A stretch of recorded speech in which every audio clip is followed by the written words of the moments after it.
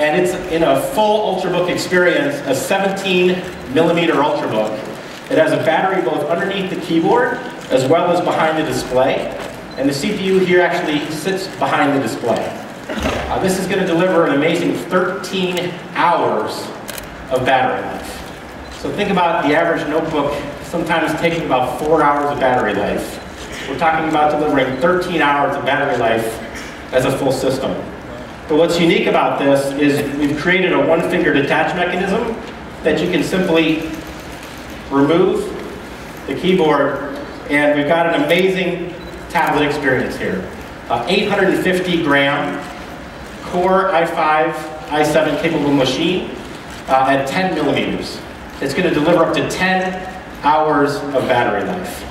So it has a one-handed detach mechanism. And what's interesting is we've created something called Smart Frame. So this is essentially 11.6-inch form factor. But what we're able to do is hit a little button here, and the screen increases to a full 13.3 screen.